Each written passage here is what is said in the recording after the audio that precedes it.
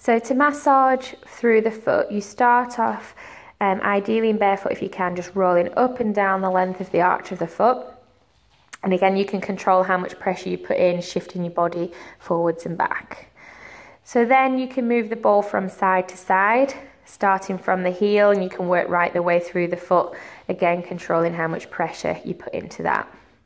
To mobilize through the inside of the arch, start pressing from the heel, dropping the outside of the foot to the floor and working up from the heel through to the toes. You can do it as a roll or you can do it as continuous pressure. And then you can work the outside of the foot. So again, starting with that ball up round the heel, letting that inside of the foot drop forwards, and again you can hold it as static pressure or you can roll up.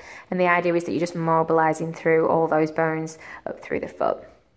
You can also use static compression through the middle of the arch, just pressing and holding and pushing your weight into it.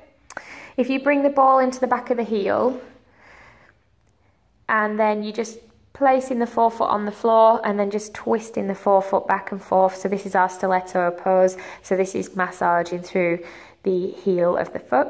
Again, this is better with a spiky ball rather than your solid balls. And then if you switch the ball to the forefoot, again, you can apply static pressure. This is good for your hot feet. And what you can also do is a contract and relax. So squeeze the toes around the ball, holding it for 10 seconds. And once that 10 seconds is finished, just relax through that foot and roll the ball forwards and backwards. So then you can rest the ball into the arch of the foot, and we're just going to take a full roll down from here. So knees are nice and soft, chin to chest, peeling down one vertebrae at a time, and having that ball underneath the arch, it's just stretching through that calf and really working the back of that fascial line. Just hanging in the bottom of that stretch.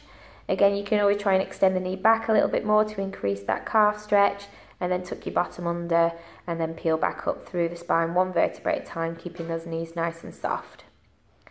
So you repeat that whole sequence on the foot on the other side.